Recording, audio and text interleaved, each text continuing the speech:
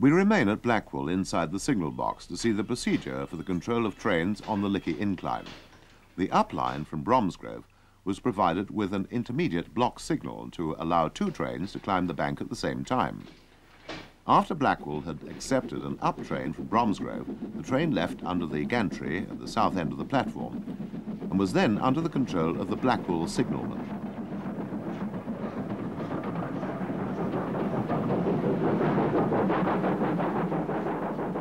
As the train accelerates up the bank, the Bromsgrove starter returns to danger.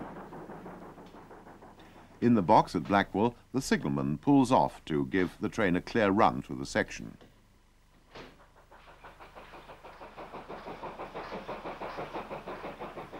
The train is first shown as following train in section as it proceeds up the bank towards the intermediate block signal. The line was fully track-circuited and the train's position was shown on the signalling diagram. As soon as the train has passed the intermediate block signal, it shows as leading train in section, and the signalman can return the signal to danger and accept a second train from Bromsgrove. It's interesting to note that both the locomotives seen here are Caprotti valve-geared versions of the familiar Stanier Black 5s. At Blackwall, the indicator shows that the signalman has accepted the second express, and as it runs onto his track circuits, it's shown as following train in section. All this is also displayed on the signalling diagram.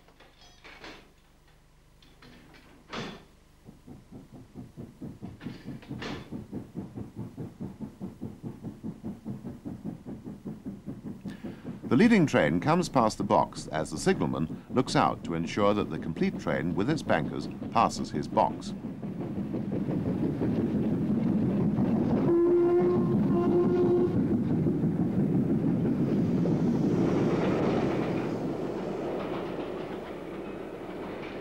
When he's satisfied the complete train has passed him, he sets his home signal to danger, whilst the second train approaches the intermediate block on the bank. This can now be cleared to allow the train to continue its climb as far as the signal box.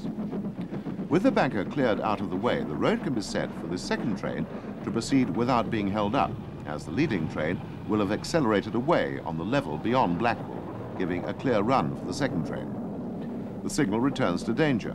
The bankers can reverse across to the down line to return to Bromsgrove, watched by the signalman. More than one banker at a time can be signalled in this way.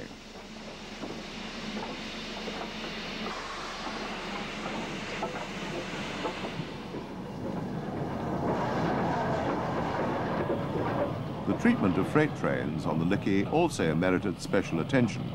This Midland 4F has just come out of the goods loop at Blackwall and is to proceed down the bank. Note the bankers on the down road.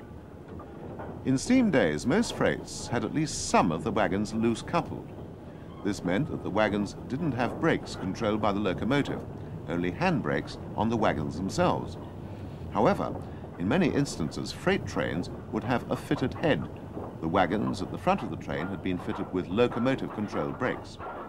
In order to prevent the train from running away down the bank and pushing the locomotive along, it was necessary to apply the brakes before descending. The handbrakes had to be applied by a shunter at the side of the track, using a special pole as the train passed. This practice would certainly fall foul of health and safety at work legislation today.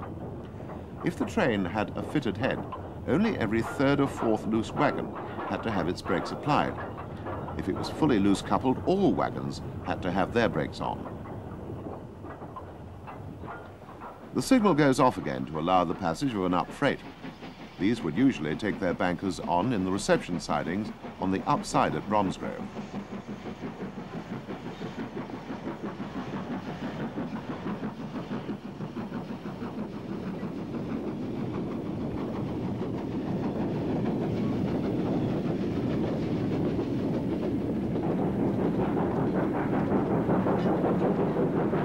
Finally, we see a pair of Ginty bankers returning to their base.